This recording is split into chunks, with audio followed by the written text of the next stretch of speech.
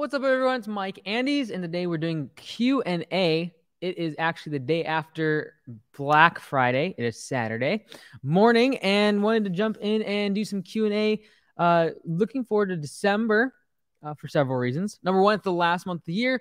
Pedal to the metal. We still got a whole nother month to throttle before the end of the season. This is not the time to say, oh, December's a write-off, because we just had Thanksgiving and Christmas is coming up in a few weeks, and we're just going to kind of like coast along. So I'm a big believer in just staying dedicated, especially the first few weeks of December, and really trying to finish the year strong. Also, I'm looking forward to December because we have 4 Zero Turn episodes coming up. If you don't know what Zero Turn is, you probably haven't watched for more than a couple years, because we haven't done it the past couple years because of COVID and just my schedule with the franchising, where we travel and we actually go visit other landscapers. And we tour their facilities. We go and interview them. And so I'm not going to be on these 4 episodes, but our team went out, did an amazing job. Like, the level of production is going to quadruple compared to what you used to be. So really looking forward to it. They're going to be traveling down to Texas, and it's going to be four companies down there. So really looking forward to it. Thomas down in Issaquah is coming up for training. Yeah, next weekend we have franchisee training. We have 20 people coming up here for training. It's our biggest one yet, so it's going to be a lot of fun. So this morning, just want to do some Q&A. I'll be sticking around for as long as I possibly can here, and answering any questions you might have about landscaping or lawn care business-related questions. So feel free in the comments, whether you're on Facebook or YouTube, go ahead and comment there, and I will see your question and highlight it here. In terms of the thumbnail, it says my favorite truck. I get this asked a lot of times. I don't even usually address it, but my favorite truck personally is anything that is a 3/4 ton pickup. So whether it be a 2500, like a GMC 2500, or a Chevy 2500, or a F250, if you like Fords. The reason I like that size truck is because it is the perfect medium between a mowing truck that we can use for like a trailerless setup, as well as it can still pull a dump trailer and haul some material. So it's kind of that happy medium. We're not talking about a full ton pickup like a F350, or it doesn't have a dually, and it's not usually diesel, but it's that happy medium where it can still pull some weight and it can still pull a dump trailer with some gravel or mulch or soil, but it's not going to break the bank in terms of fuel economy. And it's also going to be a little bit smaller, just in terms of wheelbase and just length, so that way we can actually still use it for mowing. It's not so big that you can't really use it for a mowing setup. So let's jump into the questions. Again, if you have questions, comment down below and we'll go through these. Can you run through the process used to determine budgeted hours for a property? Yeah, Travis. So there's 2 ways of doing this. One is using a more or less, hey, I look at it, how long is this going to take me? It's usually the most accurate, just usually not the most scalable. Because if you have 100 estimates in a day, there's just no way you're going to be able to have one person do all those estimates. Whereas one person could do 100 estimates if it was using some sort of production rate, like square footage for lawns or for bed maintenance, etc. That being said, I think too many people get into production rates when they're getting 1, 2 estimates, 3 estimates a day, and they don't need to. Like, literally, if they could just spend 20, 30 minutes a day, they'd be able to drive by those properties, probably less than that if they have a good tight route. 20, 30 minutes a day, drive by those properties, would be very accurate. If you start going to production rate, you're going to start giving up accuracy for scalability. And it's totally fine once you start getting a ton of estimates. When you're getting 2, 3 estimates a day, you want to close as many of those as possible. And accuracy is going to be extremely important if you're doing P for P, or if you just want to close as many deals as possible. You want to make sure that when someone says, that's too expensive, that you're like, no, I know exactly how long that's going to take because I came and saw the property. It's a little harder to be that confident when you have not been to the property and you literally measured the square footage of the flower beds by a satellite. So again, if you have 20 of those in a day, though, 30 estimates in a day, you don't care if you lose 1 or 2 people because you were inaccurate and they recently took out half the flower beds and put in lawn, and now you're way over quoting them. So those are the type of things that I think about. I think too many people jump to, I should do everything by square footage. Which, like, look, you get 2 or 3 new customers a week. You want to make sure you get every single one. You want to go talk to them. You want to introduce yourself. You want to create that connection. Being a person on the phone getting square footage like TruGreen is not going to differentiate you at all. All right, next question. Do you think that is a bad idea to price lawns using a production rate for a larger mower than what you currently use, if you know what you'd like to be using to fit your business model? Yeah, so my big thing when it comes to production rates and when it comes to finding a price for square footage, and this is something that at Command Center we are digging deep into right now, because we are going to be offering it to our franchisees this coming winter, and that is, hey, give us, we have certain production rates based upon the type of mower you have, and then we can figure this out on the phone and give a price over the phone to the customers for mowing. The problem with that is you want to make sure you have the same mower setup across the board when it comes to your pricing. You don't want to be using different production rates based upon what type of mower you're going to use on the property. The reason you don't is because if something happens to that one mower that you have that's 52 inches, and all of a sudden the crew with the 21-inch mower has to be mowing that property, now their production rates are way off skew. So in my opinion, you want to use one type of mower in your production rate and your setup. That way it's standard. That way it's always the same, and it's not dependent on you having bigger equipment. So what we use in our local shop, just the local Bellingham location for Augusta, is we use a 30-inch mower as our production rate factor. So that means, hey, if we have a 48-inch mower on that property, great, they're going to get done sooner. But we're not going to be like, oh, well, we could use a 48-inch mower on that property, so therefore we're going to bring down budgeted hours and bring down the price. No, I'm going to charge based upon the square footage using my standard setup. And if the guys get a bigger piece of equipment randomly because we still have one from years ago, that's fine. That's great. But I'm not going to depend on that, because then that's what locks you in to constantly getting bigger and bigger equipment is, well, I've got to stay competitive on price, so I'm just going to keep buying bigger stuff. When really the customer is paying for the service, and they're not paying for what type of mower you use. They just want it done. Okay. Yeah, more heavy rain is coming our way. We had record rainfall a couple of weeks ago. We had a whole bunch of flooding in our local area. We did not miss a single day of work in our local area. I was very proud of our team. No one called in.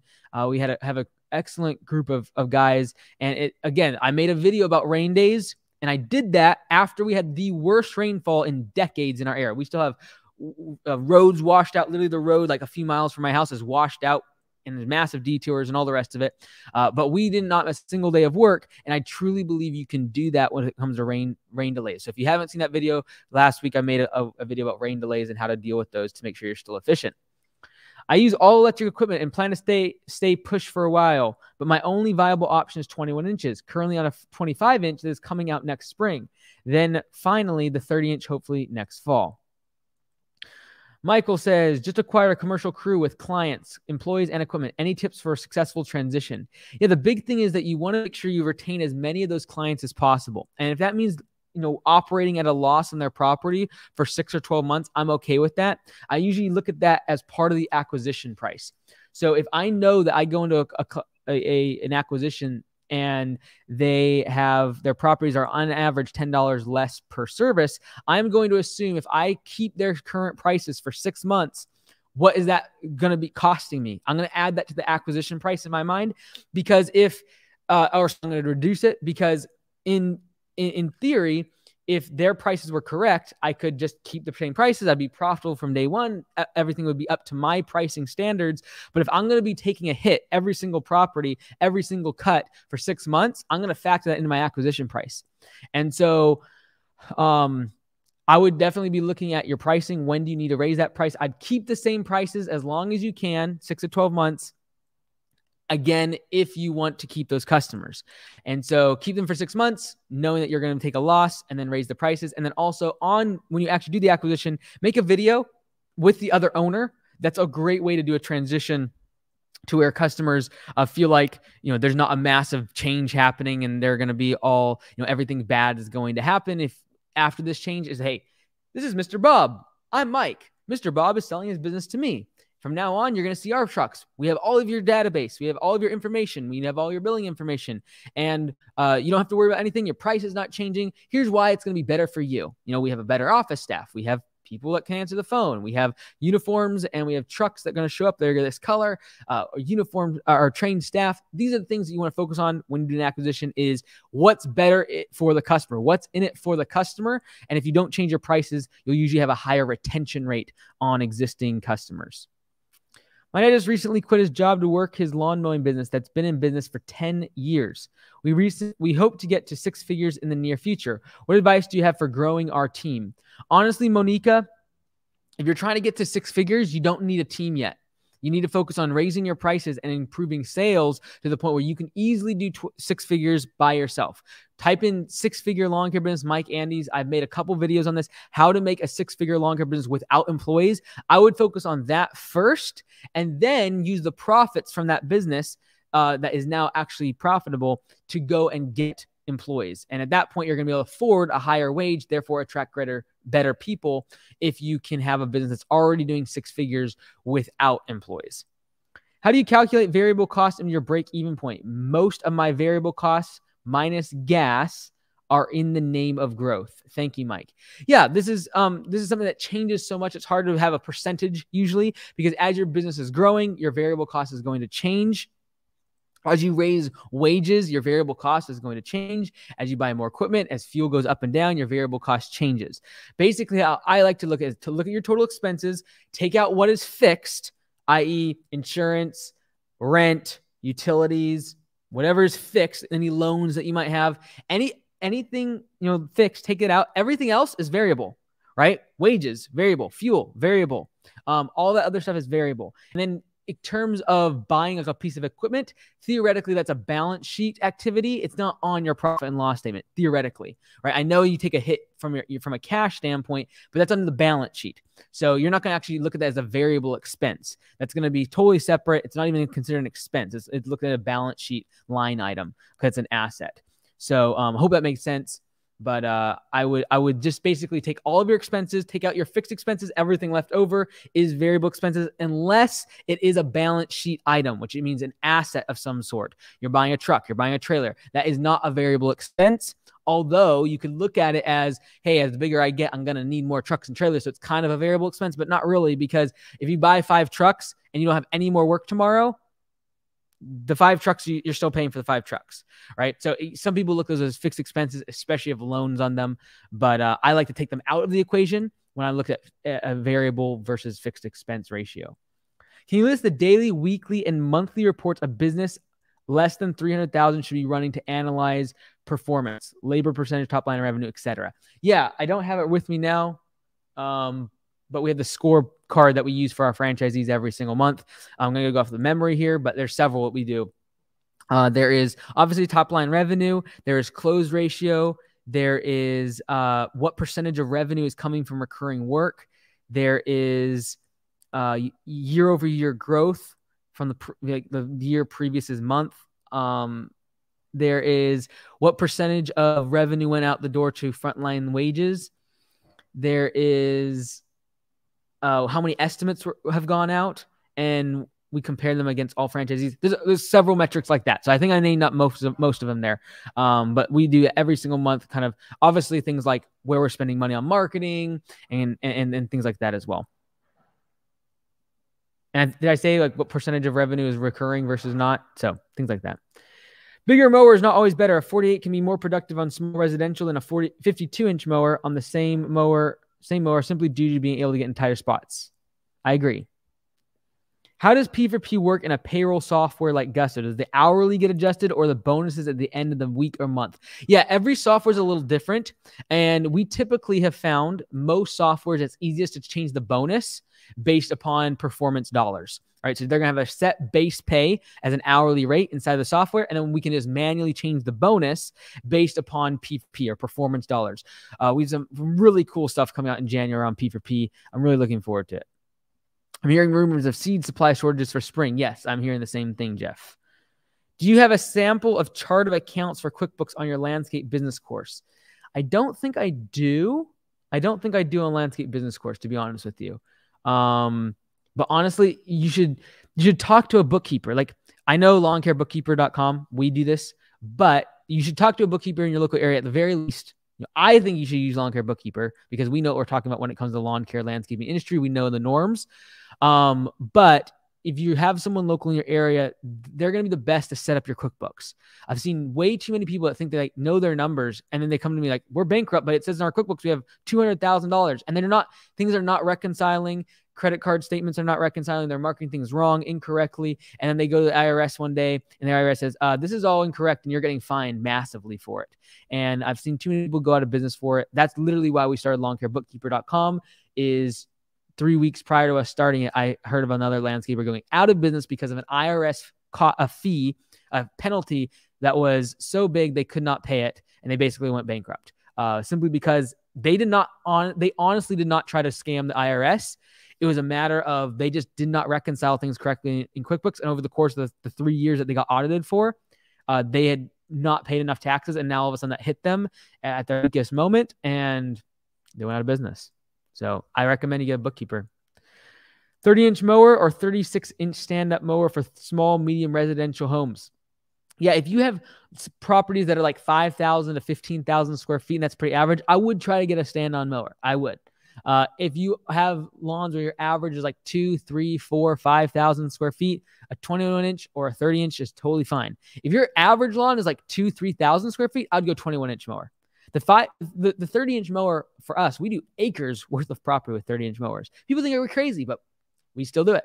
Standard setup, we only have a few of those properties. They're the outliers. Most of our customers, 80% of them, work very well within that, under 6,000 square feet of turf range. So if you're under 3,000 square feet turf, though, 21-inch mowers is going to be fine. Under 6,000 square feet, 30 inches is going to be fine. When you start getting above that consistently on a lot of your lawns, I would get a 36-inch stand-on.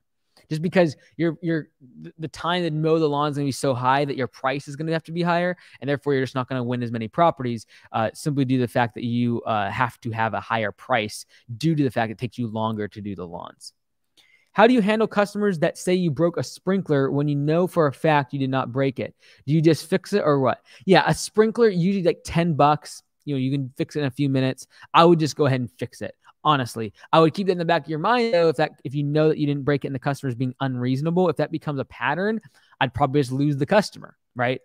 I would let them go or raise their prices significantly, right? Again, a sprinkler has $10. So maybe I raise the price of that customer's per cut price by $5. I'd recoup that cost within a couple cuts, and I'd have a higher price for them in the future. So, that sort of thing, unless it's consistent. If it's consistently they're being a pain in the neck, I'm just going to let them go.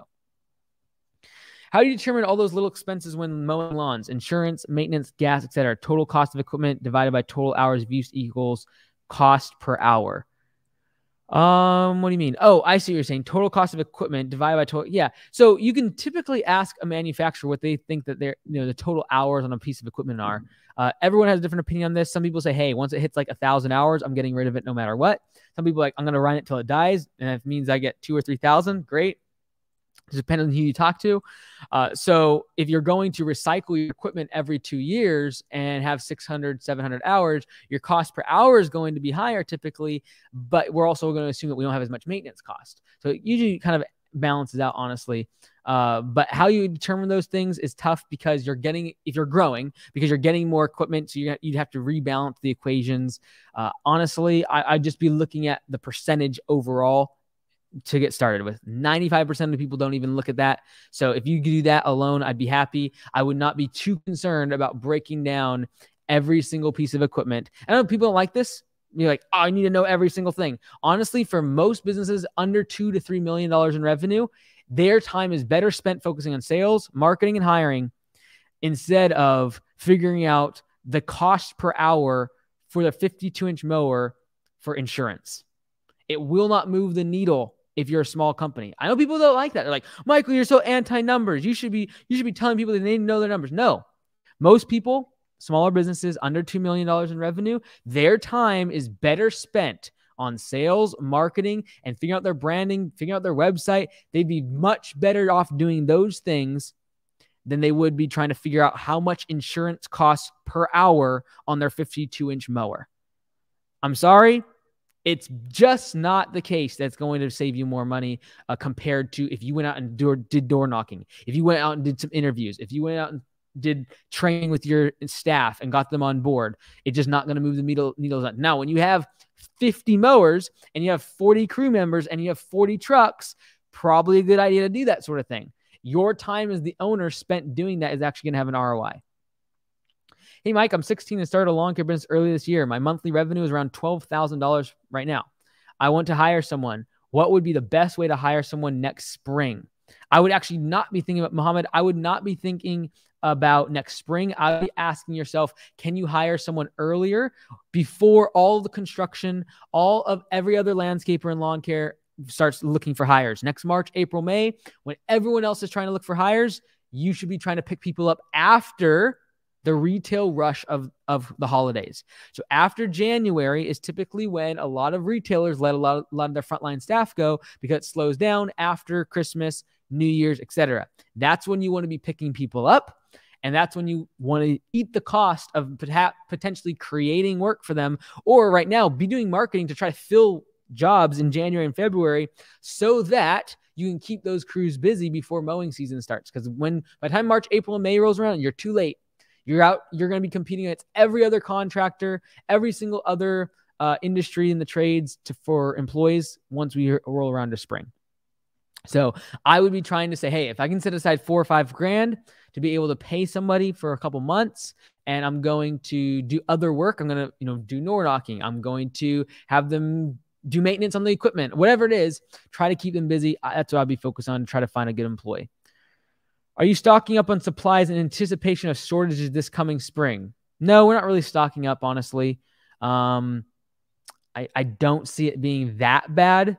And so I do know it's bad. I'm not saying that, but it is definitely, we haven't seen it be bad enough for us to start stocking up. You got to remember that inventory crushes retail for a reason. Okay. So there's a reason why Amazon wins the game. And that's because if you have stuff in an Amazon warehouse, you are paying for that inventory to sit there per month. You pay by the volume of your packages. Whereas every other retail buys massive warehouses, or they have back rooms for their retail stores with inventory that sits there and costs them money. Same thing goes for your lawn care business. We don't talk about it a lot because we don't have a lot of product-based inventory in the lawn care landscape industry. But if you're paying for things now, because of the time value of money, you're paying now and you're going to use it in 6 months. And because of the fact that some things will waste and some things will spoil, there's actual cost to buying sooner. Now, it has to be offset with the question of, well, am I going to have nothing in 6 months? Yes, that's potentially when you might be willing to pay a premium. You might be able to be willing to pay for spoilage. You might be willing to pay for the real estate of storing something. But you've got to keep those costs in mind. And if the price goes up 50%, you might actually end up paying the same amount, even if it goes up by 50%, because you didn't have to store it over the winter. You didn't have to get storage. You did not have to worry about some of it getting ruined, like fertilizer bags opened up by rats or whatever it might be. Just keep that in mind. I'm not saying that you shouldn't stock up, but it's definitely something you should keep in mind when you start thinking about stocking up on stuff. Do you think a 36-inch stand-on is more efficient than a 60-inch zero turn? Yes, it is, once you get over a certain size property. I'd say once you cross 8,000-10,000 square feet of turf on a property, you're probably going to be more efficient on a 60-inch zero turn. The question is it worth the extra $5,000? And that's, again, going to depend on the size of the property. If your average property is 15 to 20,000 square feet, probably should get a 60-inch mower over a 36. Again, just depends on the averages and what percentage of your customers you're going to be uncompetitive on if you don't get bigger mowers. What percentage of revenue should a business spend on office staff? Really depends. Honestly, it really depends in terms of what type of service mix you're using, Ezra. Good to hear from you, Ezra. I would say if you can keep it under 10% of revenue, that would be ideal. But I would say that when we're growing our locations, we spend over that because we have way more leads coming in and all the rest of it. And so if you can spend 10% of monthly revenue or less on office staff, good. If you can be under 5, you're typically going to be less growth. You're going to be more stable. You're going to be growing maybe 5-10% a year. You're not going to be doing massive amounts of ad campaigns where you need more leads coming in and calls are coming in, etc. But when we're launching a new location for Augusta, for example, I expect to spend 15-20% of revenue on office staff for the first few months. Once it's at profitability, that drops below 10. I want usually under 5 or 4% as we stabilize the business and become much more profitable. So let me think, actually. The Bellingham shop, they're around 4%. They pay command center let me think, 3, yeah, like 3%, 3 to 4%. And then it'll go down during the winter months when there's not as many leads as well. What's the best way to draft a rate increase letter for customers? If you go to landscapebusinesscourse.com, there's a template that we've used with a lot of success. Basically, you wanted to highlight all the things that you've changed to make the customer's experience better and explain why you need to raise prices, potentially. Or, which I also kind of like doing, is don't worry about the price increase letter. Just wait till next spring when you're getting everyone started and emailing them and, hey, we're going to get started mowing April 1st. Here's your prices. And just list your prices. Don't need to say why. Don't need to say they're new prices. Don't need to say, here's your prices for this season. Boom, boom, weekly, bi-weekly, right? And 95% of people just roll with that. If you want to do a price increase letter, I think a lot of times it leads to a lot of admin work because people call, they want to ask, whatever. And so I would just prefer either a letter like we have at Landscape Business Course that explains why, explains the positives of the customer, and just going forward, this is your price. You don't need to contact us about this. You only contact us if you don't like it and you want to quit service, which is a very, very small percentage if you do it right. Thank you for the Thanksgiving Day text and video. Happy holidays to you all. Yeah, if you're not part of the texting group, you should do that. In the link in the description, there's a thing you can text. Text the word landscaping to a number and you get in the texting group. Has your organic weed killer been an effective alternative? Yes, it has. The franchisees have access to it. I can't give it away to everyone. I know everyone asked. People email me like, hey, could you just let me know? I'm like, hey, look, there's a very small farm that makes this stuff. It works really well. We like it a lot. And if I let everyone know, they'd be overwhelmed with a bunch of orders and we would not be able to get access to it. So I'm somewhat selfish, trying to protect the interest of the franchisees. I apologize. It's like the one thing I got to hold on to because we really, really like it. Daryl Orr, I stocked up this past spring. By the end of the year, I found myself hitting up different dealers for oil, blades, filters, and trimmer line because they were having trouble getting product. Cool. What are your thoughts on a weed and fertilizing business? I love it. Very high margin. Depending on your area, you can get very profitable. We have one of our franchise locations. They actually started our second location, and only thing they're doing with our second location is weed control, fertilizer, treatment packages, etc. They're not doing any mowing, any landscaping, and that's their second Augusta lawn care location, and that's all they're doing. And in their area, they crush it. At what point should the owner or GM get out of the field? I typically say around $500,000 in revenue. Really depends on your business setup. But I think a lot of people get out of this, trying to get out of the field too soon, and they're doing like 150, 200,000 in revenue per year, and they have like 2 employees. It's like, why are you getting out of the field? You should be out in the field working 75 to 80% of the day because you're only getting a couple estimates a day. Like when you're getting 10, 15 estimates a day, now you're a full-time estimator. You can go out, you can be considered out working on the business and going out and doing sales. But if you're getting 1, 2 estimates a day, you should not be working on the business. You should not be doing estimates all day long. It does not take all day long to do 2 estimates. I'm sorry, it just does not. You should be working 75% of your time out in the field still if you're at 1 or 2 employees. Hey, Mike, is it smart to buy a backup stand-on mower just in case of a breakdown? I think it's always good to have a backup. What I would recommend is that being an older piece of equipment potentially or smaller piece of equipment like a 36-inch mower. Backup stand-on mower. Yeah. So I would scale back your smaller mower, right? If you have a really good dealer, in the past, they would have just let you use another mower. And that's typically what happens. So keep that in mind. I don't like to have, if I have a $10,000 mower, I'm not going to go buy another $10,000 mower. I might buy like a $5,000 mower that would limp me through. So for example, just a kind of a quick tip for everyone. If you're buying a commercial grade mower, let's just use Gravely for an example. You're like, I'm going to buy a 252. It's just kind of like a commercial grade, really great. What you could also do though is get like a Pro Turn 152, or even the one that is like considered a residential mower. That would be your backup, right? For like half the price. Or again, most dealers, if they're really good, they will just let you loan a piece of equipment like kind for a day or 2. Problem is right now is they're waiting on parts for so long, they can't give you a mower for 2 weeks, and they don't have any mowers to give. So it's a bit of a different right now. Like a year and a half, 2 years ago, I would have said, hey, just get a good dealer. They're going to let you use a piece of equipment for that day or 2 days or 3 days.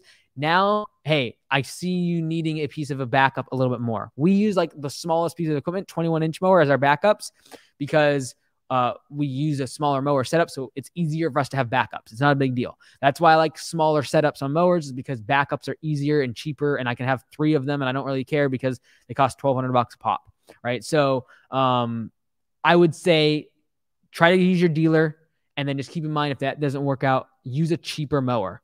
Use a lot of these brands make a really good residential high-end mower that actually they'll have a 1-year commercial warranty on. They just won't offer a 3 or 5 year warranty like they will on their higher grade equipment. But that works great for a backup where you're going to use it for like a couple days a year.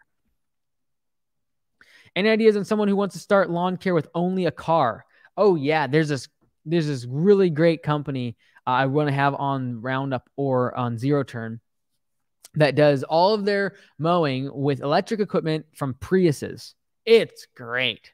I think it's Clean Air Lawn Care. I forget. Quiet Lawn Care. I forget. I met him at GIE. I'd talked to him before. I think he's a member of the Landscape Business Course. And I'm hoping we can go out and actually film his setup, film his crew. And that's why what Zero Turn is all about is just trying to get us out in front of other landscapers that are using different business models to give us all ideas. So again, in December, we have 4 more Zero Turn episodes coming out. We're going to be going down to Texas. We just did one in Seattle. And so just to give us all these ideas, like how it doesn't even fathom for most of us that we could use a Prius and push mowers with electric only, but it's a great business model. It works in his area. So it's good for us to learn these things. This is why we're trying to do Zero Turn, where we get out and see these. And I know at the top I've been doing all these banners. This is what supports that happening, right? So like next week is going to cost us thousands of dollars by the time I send a team there for media and hotels and flights and rental cars and all the rest of it. And this is what all this goes towards. So I appreciate it. How to grow your business. Wonder, hey, Mike, won't be able to make it to Summit 2022. My wife is pregnant. How can I get a recording? Everyone that buys a ticket is going to get a recording in February of Landscape Summit. So if you buy a ticket, you will get the recording after the conference. What's your thoughts on electric stuff? Yeah, I've made several different videos on electric. Tesla truck 2022. Let's go. I put it on the thumbnail. I actually think down the road, it's going to be a really good idea, because I know everyone's going to hate me for saying this, but down the road, I actually think having an electric truck will allow electric tools and mowers to actually become better, because you're going to have a massive battery that can charge all of your hand tools and your mower.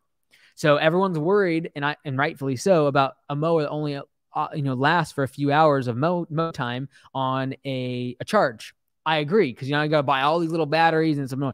But if you have a Cybertruck or a like Cybertruck electric vehicle that everything just gets plugged into, and overnight it's already plugged into, is wireless charged, or better yet, it just has a bunch of retractable cables that come out of the side, and you plug in at the end of the day or between trips. I'm telling you, that is going to be the gateway to actually making, in my opinion, the tools be more efficient. What do you use to stream? I use StreamYard. Zach, I run a JDM Forester. When will you do more videos of the other franchises? Kind of tired of the one dude. Nick is close by and really good on camera. And then you're probably also seeing a lot of Upflip, which I don't own Upflip. People think I own Upflip. I have no affiliation with them. They're just local guys. And so they've filmed a bunch of Augusta stuff, and they've done a bunch of videos of Nick. Other franchisees are going to be coming up. As part of Zero Turn, we're going to do some filming with some of our franchisees. I try not to make this channel so much about Augusta that people like all they see is Augusta. That's why, like, for Zero Turn, we're going to have 4 different brands. But if you want it, I can mix in some other Augusta locations by all means. And a lot of the videos, the B-roll on Nick's videos, for example, like Upflip uses, or even we use, is actually B-roll from around the country of Augusta. Like we have Arkansas, we have, who else? We have Georgia, South Carolina, North Carolina. We have a whole bunch of locations that we filmed and we use their footage. We just don't go there and interview them as much. So we are going to add to that, though. As we head into Zero Turn, we'll try to drop by some of our franchisees and get footage of them as well. But I don't want it to be where you guys feel like every time you come here, all you see is Augusta. I do want to see, I get some people want to start their, run their lawn care business independently. I totally understand. And I want you to get value from the channel still. Can you make just a recording ticket that's slightly cheaper since we won't be going in person? No, I can't. Sorry. We lose enough money already. Come on now. Wilson Friesen. Hey, Mike, thank you for all your good content that you put out. I've been following your advice since I started my business for 1 year now. I'm doing mowing, aeration, power raking, leaf cleanup. Good job. Let's go. Marcos. I have a question involving snow removal. I'm trying to offer seasonal contracts, and I'm not sure how to present it to new or current lawn care clients. Okay, yeah. So like, there's two ways to do this. Typically for residential mowing clients, you're either going to have a cost contract, like you're talking about, for the whole year. You're going to have to really know your numbers in terms of average amount of snowfall in your area. I'd really recommend you've been around for a while. You know how much snow comes, how many times you're going to have to shovel or snow plow their driveway, or you're going to do it per push. Per service. And typically, if you're going to do per service, I recommend doing like, hey, between 0 and 3 inches is one price. Anything above 3 inches, we're going to charge more, or something along those lines. Just because a 10-inch snow plow or snow event is going to take you way longer than a 2-inch dusting. Okay. So solid installation. I've been 120 in the revenue for the first year. Congrats. Good work. The truck will be the cheapest EV out, only $40K. Wow. Well, they said it's going to be $40K. That was a couple of years ago, or a year ago, I should say. I think it's going to come over on 50 because the shortages, and honestly, the Cybertruck is like on the back burner for Tesla right now because they have such a backlog of all the other vehicles that they currently have, and the Model Y has to get up production. So I think we're going to be waiting a little bit longer for the Cybertruck, because why would you make the Cybertruck if you have back orders for 6 months of other vehicles? So they're not gonna dedicate production space yet. I know they're building gigafactories though in Berlin as well as in Austin. Thank you for the good content you put out. It's really helped me in every way possible. Peyton, how to make your business more in your neighborhood and some advice for kid business owner. I made a couple of videos on this, Peyton. Look back at some of the other videos about that. You don't want to hear from the rest of us. Ryan, actually, I wanted to come video you. Ryan is out in Corpus Christi. He has a second Rockport location going to Augusta as well. And he does, what's really cool, what Ryan does is he has a dealership, a nursery, and then all the lawn care, and does like hardscaping and construction work. And then he has a company that actually does like concrete and like hardcore construction. So I actually do want to come out and video you, Ryan. Have you checked out Make Money Mowing channel? If yes, what do you think about his business model? I've seen a couple of his videos. Younger guy, I believe, is who you're talking about. Great, I think, for getting started and making a side hustle out of mowing and really just trying to get 20, 30, 40 mowing customers. That's awesome. I think it's a great entryway. And then it's a matter of, do you even want to? Not everyone needs to build $1 million business. Not everyone needs to have a great website and great branding and have premium pricing. Someone like Make Money Mowing, channel, typically is going to be little bit lower priced, smaller setup, not as professional. That's fine. I'm not dissing against that. It's a starting point, and it's a matter of, if you want to scale and grow, I believe you want to focus on brand. You want to focus on creating a premium product that you can charge a premium price and make more profit on those type of lawns. I haven't watched him for a while, but I should check it back on his channel. What's the ETA on the electric mowing video? I was thinking about doing that as well. Oh, the ETA, I don't know, Zach. I think you're talking about when we go out and do zero turn for that one episode. I'm hoping next spring, but he has not applied to be on Zero Turn. So if you want to be part of Zero Turn, where we actually come to do this type of video thing, in the description, there's a link. If you're on Facebook, you're going to have to go to YouTube. But in the YouTube description, there's a link. Oh, man, I forget the exact. Let me give you the URL real quick. I believe it is lawncaremedia.com/ it's not apply. It's not that. I think it's form. I should know this. I don't know. It's in the description. But if you go in the description, you'll see. Here it is. YouTube, Mike Andy. Let's see this real quick. Give me 2 seconds. I'll find it. But basically, you can apply to be on Roundup, where we come out to your specific location. We do a tour. We do a walkthrough, the whole nine. So let me just give this to you. If you go to man, I don't have it on here. Oh, shame on me. Okay, don't worry. Let me get this video for you. Oh, this is the lives. Sorry. Okay, here we go. This is the link, right Man, do we not have it on YouTube? Shame on me. Okay. Oh, I know why. Because here we go. I gotta do an actual Roundup episode. Here we go. So if you want to be on Roundup, which is the podcast, and you and I do a 30-minute so interview, you can go to this. Or if you want us to come in on video you in person, you can go to lawncaremedia.com/pages/signup. Okay, that is where you want to go. lawncaremedia.com/pages/signup. And that is where you can register to be part of Zero Turn, where we come out to your business and we video you, interview you, and you're going to see 4 of them in December. It's going to be a lot of fun. What is the best way to get line of credit for the winter? You always want to get a line of credit when you don't need a line of credit. So if right now you have lots of cash in the bank, you have had a great year, and you don't really need a line of credit, that is the best place, best time to go and go get a line of credit. Go talk to your local credit union is my recommendation. If you have a banking relationship already with a banker, I would talk to them first, just because they're going to usually be able to be more flexible with you. If you've already had a relationship, you already have the money with them, they can see your bank statements over the course of the years that you've done business with them. So start there. If you go in there, they're going to want typically collateral. So they say, hey, can we collateralize your trucks as part of the line of credit? So if you default on this line of credit, we can come get it.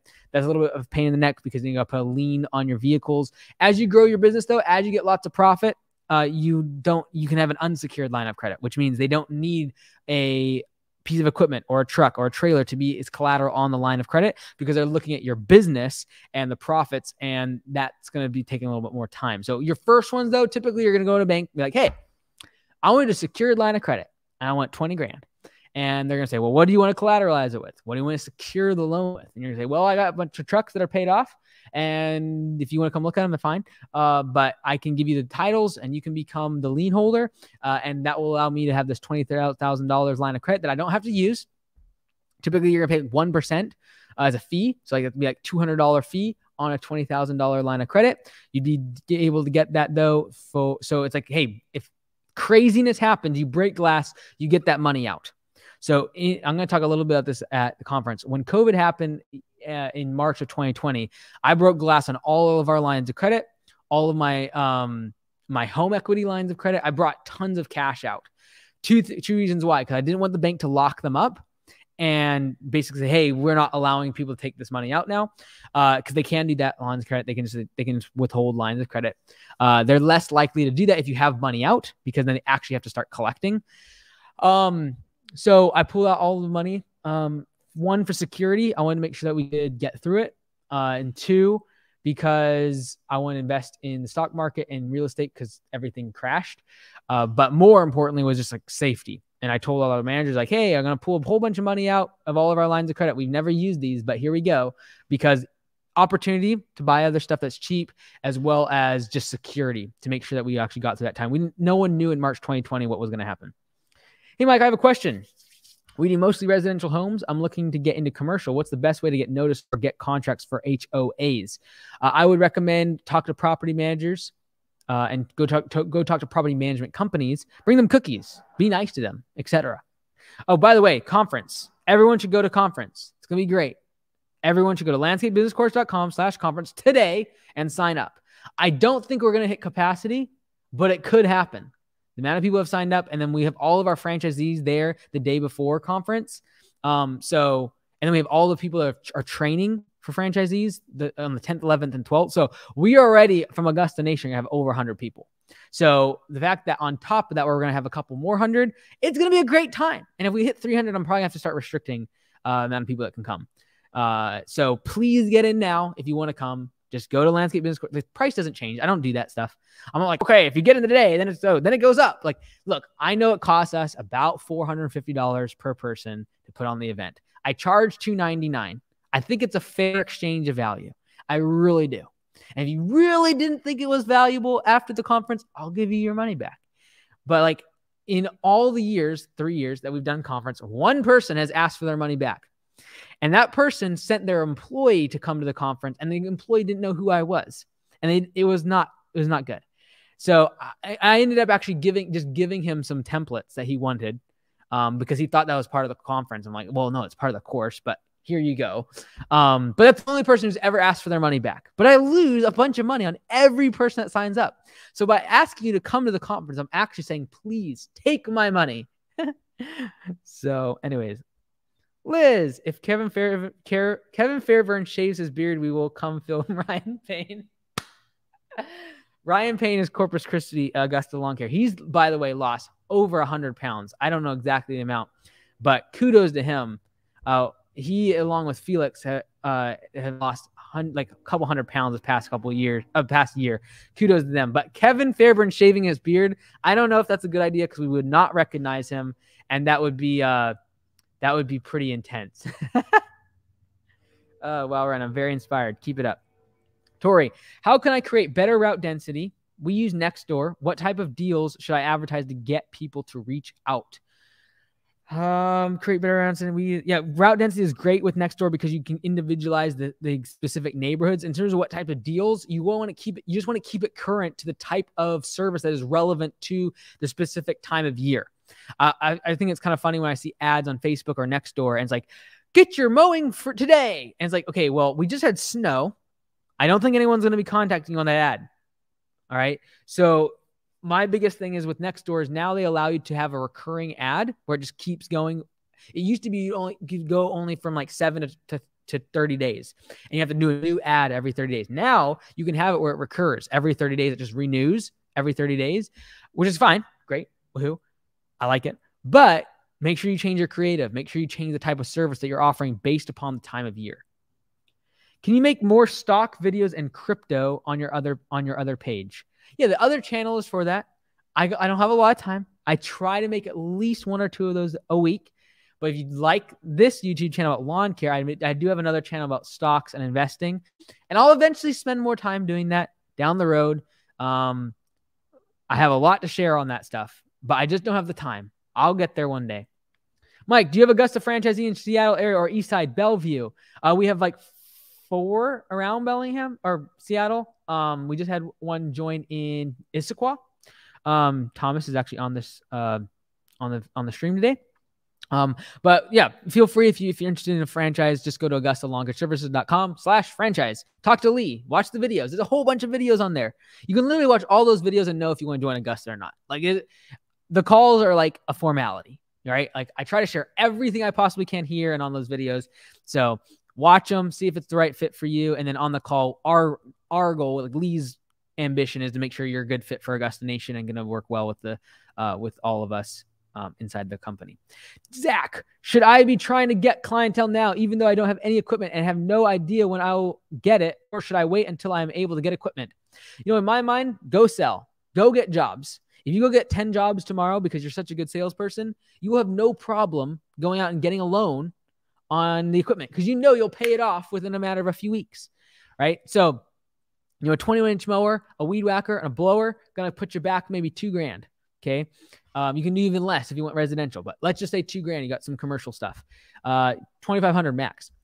So what I would recommend is go knocking on doors for a weekend, sell 5, 6, 7 lawns or a few cleanups, and then immediately you have the money to go buy the first setup. So, any advice for someone with a main 9-to-5 job looking to hire people to grow a mowing route simultaneously? Yes, Tom. I did a roundup episode with a police officer last week. And the week before that, I also talked to someone who also was part-time, had a 9-to-5, and running their lawn care business. I've done a few of these videos. So definitely check out the last roundup episode and videos. Just put like part-time lawn care business. Mike Andes should pop up somewhere on YouTube. Do you think providing services in the off season with a Ventrac would be a viable source of income for the winter? Are you familiar with the Ventrac, Liberty Lake, Spokane, Washington? Okay, so I know Spokane really well. I know Ventrac very well, and I know your market pretty well. We have a Spokane Valley franchisee starting up in January. So what I would say is you should know this before you get a Ventrac. A Ventrac is expensive. You can finance them, yes. But if you're getting already asked for a lot of work that a Ventrac could be used on, that's when I'd be like, hey, go get a Ventrac and you can stay busy over the winter. Great. But If you're like, I'm going to buy a Ventrac and then I'm going to go find the jobs, I'm going to find the work, just realize that's a completely different business than mowing, pulling weeds, bush trimming. Total different business. Now, if you're already getting a bunch of requests for said services of Ventrac, where Ventrac would be needed, then maybe that's a good option for you to use. But just keep in mind, just about every single green industry correlates with lawn care and mowing. All right. So even hardscaping and patios and walls still are going to get busier in the spring and they're going to get slower in the winter. All right. So there's the possibility that you can still do them in the winter if you book yourself out far enough, but still going to correlate somewhat. So someone having a Ventrac, yes, you can do stuff in the winter, but if it snows in Spokane, like you can't go clear a property. If it is, raining crazy hard, you might not be able to use the Ventracs in some areas. So again, I would just make sure you know before you go spend tens of thousands of dollars on a Ventrac that you have the work. And you could pre-book it. Like people always think, oh, I got the equipment, then I get the jobs. No, if you want a Ventrac, say, okay, I'm going to get a Ventrac in January 1st. So what I'm going to do right now is go advertise as if I'm going to have that Ventrac January 1st. And I'm going to start booking jobs like the first week of January. Then I'm going to book out the second week of January, third week of January. Well, guess what? You're going to have a lot of confidence going and buying a Ventrac if you just booked yourself out all of January and February before you even bought it. Cool. Burdette. I hope to be able to afford to come next season for online school is green. Kevin, not going to shave his beard. Didn't think so. Got an opportunity to buy a larger business. Owner retiring. Few crews doing residential mowing. They have a yard with building offices. Should I buy the property with the business or separate the two? This is a good question.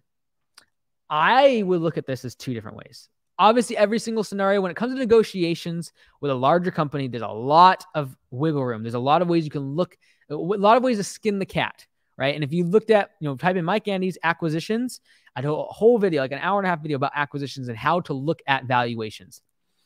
When there's real estate involved, what you want to try to do is buy the real estate without any other cost of the business. Okay. If you can get away with that, it means you basically underwrote and you can basically go get a property loan to buy the business, right? So what I'm saying is if let's just say the value of the property is worth $600,000 and you're like, well, I'm willing to pay $200,000 for the business. Try to go buy the property for $800,000. Okay. Because if you can convince the bank that it's worth $800,000 and you can get an FHA loan, like 5% down and get a 30-year mortgage on it, let's go. All right. If you can live on the property and get an FHA loan and there's a nice shop or whatever, and you can have an FHA loan for 5% down on a 30-year mortgage, you're going to have a much lower payment in comparison to you going out buying the property for $600,000. I would rather pay $800,000 for the property, getting an FHA loan or even 20% down, whatever, but a 30-year mortgage at 3% interest versus a 10-year mortgage, which is like an SBA loan or a business loan, and paying it over the course of 10 years at 5% or 6% interest. Like, I would much rather pay more.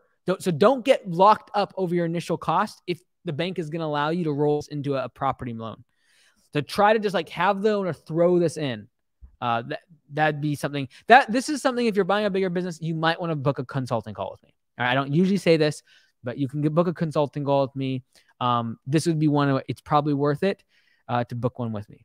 Hey, Forrest, what's the benefit of having a 36-inch stand-on mower? Won't it leave clippings all over the customer's lawn?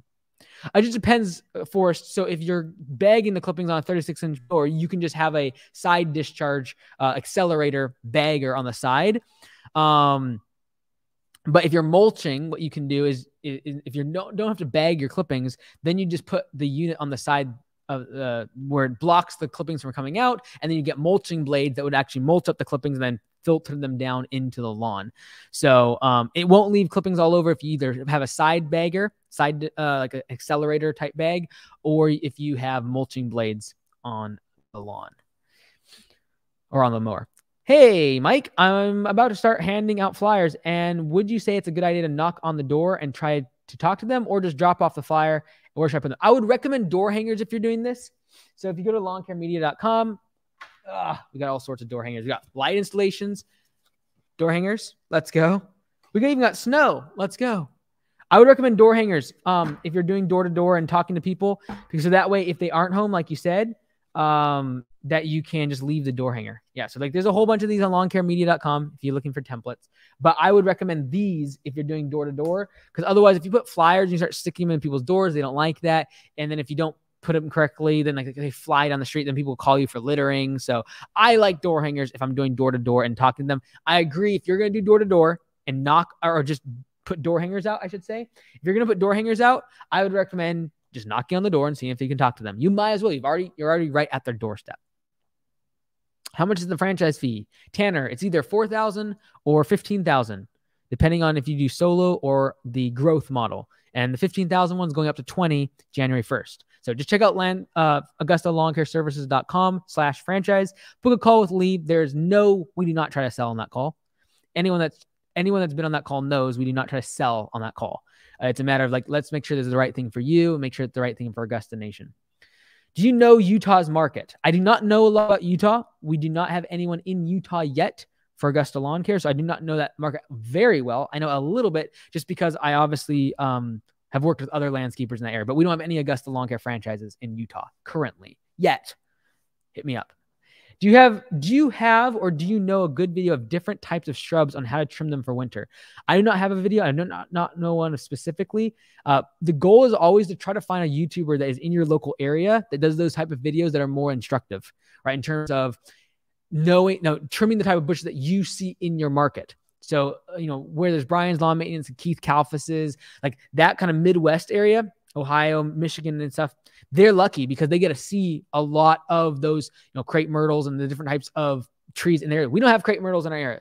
I don't have a lot of YouTubers in my area on the West Coast that trim the type of bushes that we see all the time, like ferns and evergreens and cedars. Like we don't have as much training on that. So try though to find a YouTuber that is in your local area that when they're trimming bushes and giving instruction, they're trimming the type of bushes that you need to see in your local market. I'm looking to pull $150,000 out of the business at some point as my personal income between my salary and profits. With that being said, what do my top line business need to be doing to get to that goal? I would say, just because you're looking for a number, I would say $1 million. Okay. Now, could you do it at $400,000 or $500,000? Yes, you can, but you're going to be out doing estimates every day. You're going to be in the business every single day. If you're trying to build a business that you take $150,000 as personal income between salary and profits, and you don't have to be there every day, you need $1 million business. You can totally disagree with me on that. That's totally fine. But in my opinion, I believe you need $1 million business, $800,000 to $1 million business if you want to be able to not work at the business every day and still pull out $150,000. Now you can pull out $150,000 at probably $500,000-$600,000 in revenue, but you're going to be working a lot of hours in the business. Okay. Liz and Kevin, you guys need to go offline and DM each other about the beard issue. 80% of our revenue comes from weekly mowing. FYI. Okay, Ryan, that's that same question here. Okay. Yeah. So I would still say $800,000 to $1 million in revenue if you don't want to be there every day. If you don't mind working in the business, you like working 60 hours a week, like in the business, doing estimates, working on jobs, you could easily pull out $150,000 at $500,000 to $600,000 business, $500,000 to $600,000 in revenue, as long as you're not growing by 30-40% a year. Right. So if you do 500 this year, 510 next year, 540 next year, 580 next year, 600 the year after that, if you're kind of like that kind of growth level, you can easily pull $150,000 out if you're working in the business.